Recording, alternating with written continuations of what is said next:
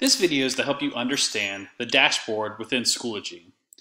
After logging in, you're going to notice that you're come to the main dashboard.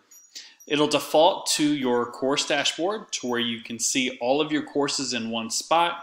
Here's where you can drag and drop your courses in order to put them in an order that's easy for you to find. At the top, you'll see three buttons. You'll see courses, groups, and resources. These are the three main things that you will use in Schoology. Your courses, obviously, when you click on that, will come up to all of your courses, the tiles. If there's courses here that you do not see, you go ahead and click on My Courses on the right-hand side. You'll see all the courses in which you're enrolled in. The second button at the top is Groups. Within Groups, you can see groups that you'll be enrolled in. A lot of times these are for clubs or after-school activities. This will be a great way. It has all the functions of your classroom, except there's no grading associated with the clubs. And lastly is your resources. Your resources are like your filing cabinet within Schoology. You can save stuff to resources, which you'd see you could have folders here. Probably the most important thing within resources is the apps button on the left-hand side. From the apps button, you can access your Google Drive resource app.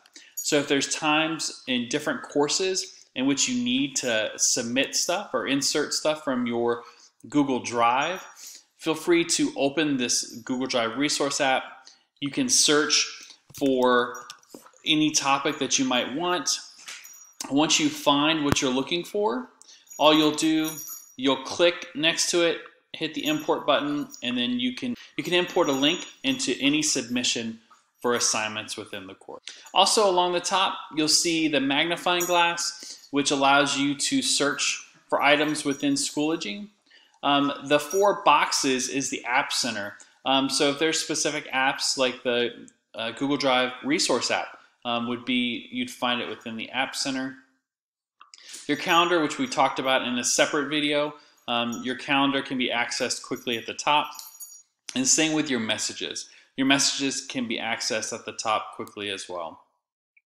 The bell stands for the notifications. So if you've got communications from teachers, maybe they've returned an assignment to you or you have a new grade submitted, you can click on the notification bell. And lastly is your username and account. So if you want to go set up your profile, maybe change your profile picture, just click on your name, go to your profile, and then you can add and edit anything that you'd like here.